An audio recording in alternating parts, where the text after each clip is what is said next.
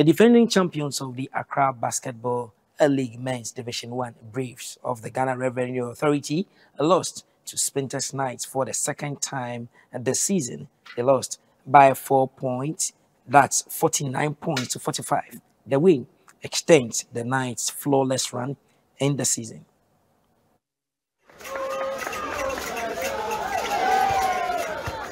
The pulsating clash took place on Saturday night at the Prison's basketball court.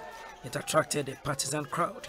In the opening quarter, the Knights secured a narrow 13 points to 12 lead over the Braves. However, the Braves managed to regain momentum in the second quarter, holding a slim 27 points to 25 advantage at halftime. The Knights' resurgence began in the third quarter, where they outscored the Braves, amassing 14 points to their opponent's 10. This surge allowed the Knights to take a 39 points to 37 lead, holding into the final quarter, setting the stage for a tense finish.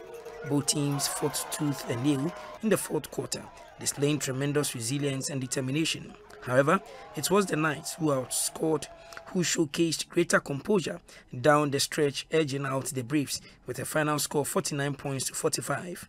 The Knights' ability to execute under pressure proved pivotal in securing their victory.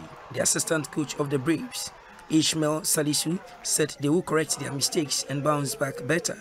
The coach of Spintex Knights, Selon Thomas, commended his team for their impressive fight back, saying the contest was their toughest challenge so far.